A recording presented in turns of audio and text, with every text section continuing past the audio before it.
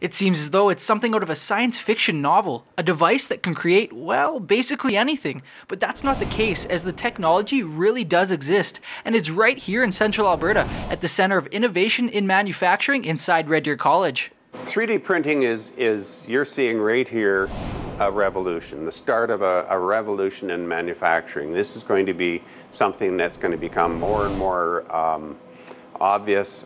Some people are working with it and have been working with it for a while. An idea is either created or replicated before sending to print. We have two different types of laser scanners.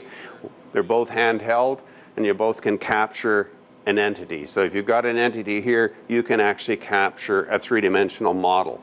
So we have the science fiction replicator, so I can take that and I can print it.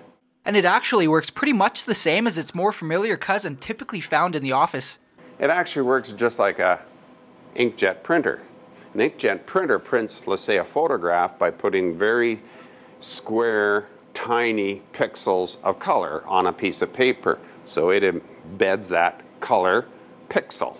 That's a two-dimensional tiny little dot, and you have a whole array, and it goes back and forth printing like that.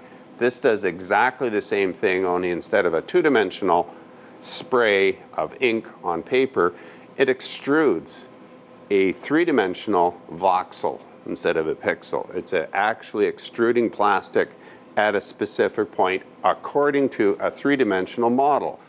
This technology not only opens the door for new ideas and innovations, but Coco says it also uses less material and may save the user money. It's fast and it's really inexpensive. The alternative, and I should say this is additive manufacturing. Now that's the big deal about this.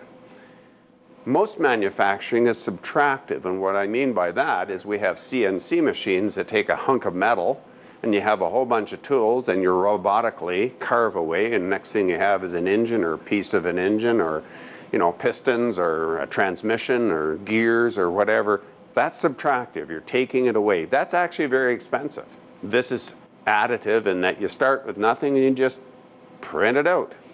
And as you can imagine, this sort of technology will have its advantages in the medical field. There's ones that print metals, and I mean really tough titanium alloy metals. And I can say that Nate is actually getting one of those, and you can do things like an image from an MRI scan.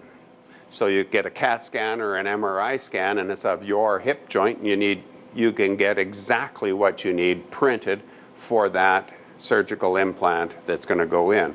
If someone would have told me 10 years ago that this technology would be possible today, well, I probably would have told them, when pigs fly. For Go Central, I'm Kyle Plansky.